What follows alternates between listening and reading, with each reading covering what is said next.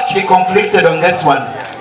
For a very long time in my life, I love running, and I have always told the team at NSSF that one day we need to get hold of the Seven Hills property. And I'm glad that today that dream has come true. So thank you so much, Hashers, for allowing us to join you on this great journey of raising money for KCCA schools.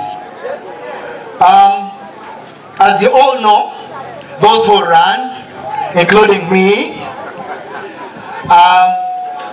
it was about 20.3 kilometers, and it was a lot of hard work, especially at the Namirembe Hill. I don't know the others, but when I got to the Namirembe Hill, I was really struggling.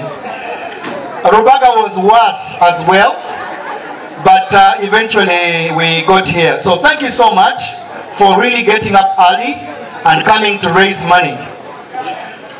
The aim of the run is to raise money to renovate structures and provide some rainwater harvesting tanks for a number of KCCA schools, and they look after over 70,000 pupils.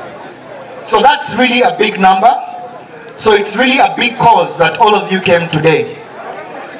I would like to pledge that on behalf of the NSSF, we will sponsor this run again next year.